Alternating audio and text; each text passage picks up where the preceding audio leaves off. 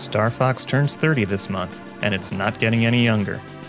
Rendering polygons on a system like the SNES might have been revolutionary for its time, but Star Fox hasn't aged well.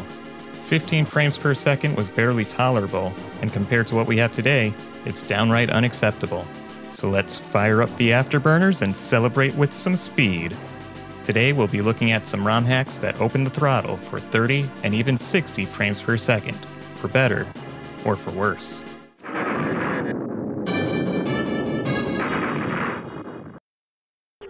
None of this would even be possible if not for the efforts of a talented ROM hacker who goes by the name of Kando. You might know him as the author of the Star Fox Exploration Showcase, or Star Fox EX, a very elaborate ROM hack that adds all kinds of different ways to modify the game. You want a co-pilot? You got it. You want infinite barrel rolls? Sure, who doesn't? You want God mode, hard mode, pepper skip, super scope, bouncy death, and custom ships? It's all yours and more. But Kando also made a few patches for the original game that increase its frame rate to something more tolerable. This doesn't come without a trade-off, but we'll get to that.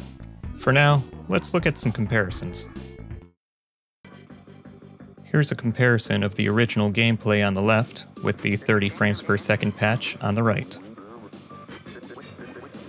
I found it plays pretty close to the original, but a little smoother and feels more responsive.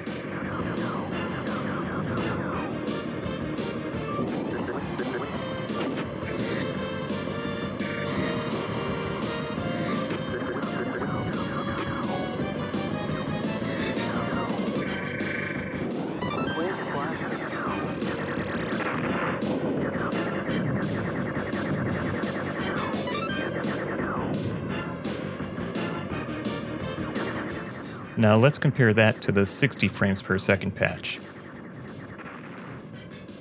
This version is fast. It's like the supersonic experience that Star Fox was meant to be.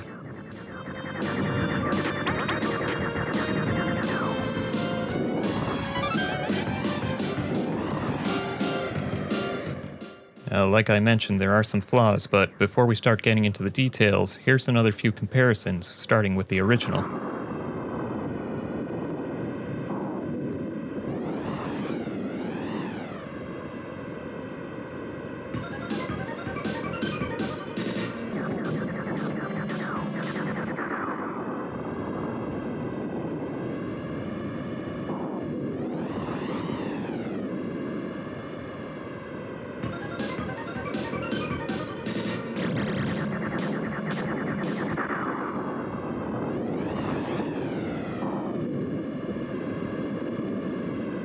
These patches are all playable to some degree, but they aren't perfect.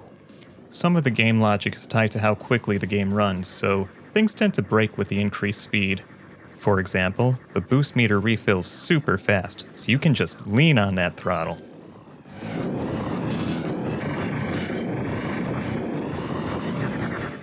Or in this example, on the 30 frames per second patch, the boss just doesn't want to stick around.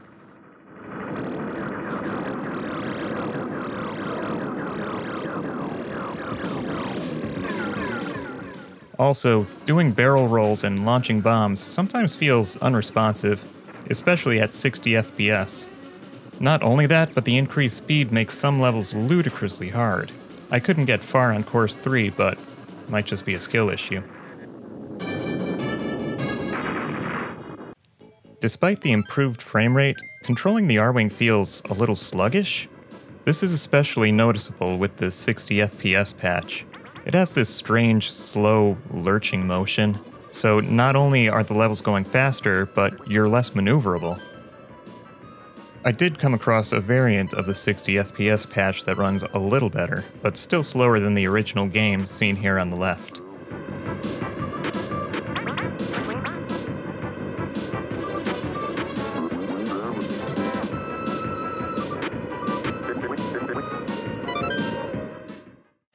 Of course, I wasn't expecting a perfect experience, and I'm nitpicking simply for comparison's sake.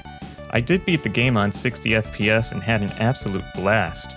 I'm sure there's only so much that can be done to bring a 30-year-old game like Star Fox up to a polished modern-day experience, and Kando basically pulled off the impossible to bring it this far.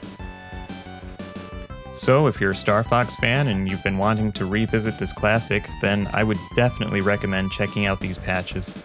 While you're at it, check out Star Fox EX for what's honestly one of the greatest things to happen to Star Fox in years.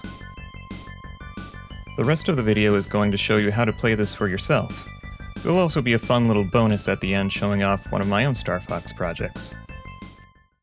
We'll start on Kando's Twitter page. Wait a minute. I've been pronouncing that wrong this whole video. It's Can-Do. Let's take a look at Can-Do's Twitter page. It has links to the ROM patches and the Discord group. All of these links can also be found in the video description. To begin with, we'll need an emulator. There's instructions for a number of popular emulators, but SNES 9X Neo is the one that's recommended. It can be found here under the Other Downloads section. Once you have the emulator downloaded and extracted, just run it. Then go to Emulation, Hacks, and click OK because we know what we're doing.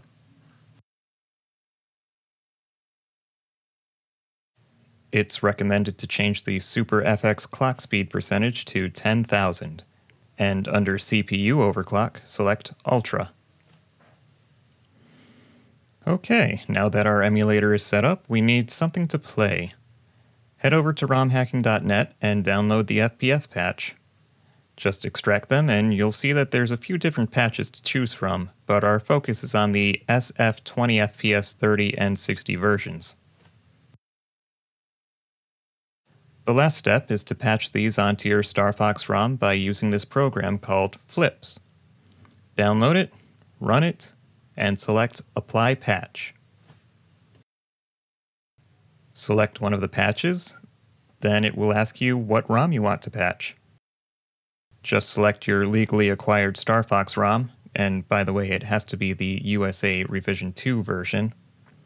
Then just press Save, and there you have it. From here you can do the process again with a different version of the patch. Well, that about wraps things up. Hope you all enjoyed the video. And if you still don't have enough Star Fox in your life, check out this build video of my custom R-Wing model. Happy gaming, and thanks for watching.